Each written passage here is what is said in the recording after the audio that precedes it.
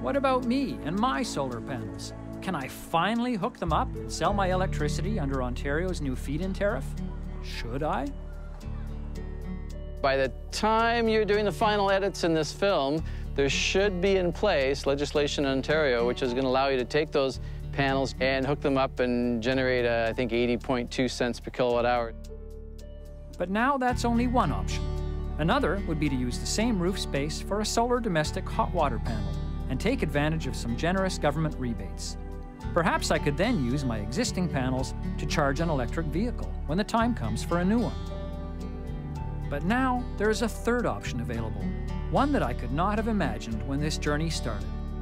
Investing money in a local renewable energy cooperative. My investment would be pooled with others to install a large solar array on one of the many vacant flat roofs in my community. More bang for your buck.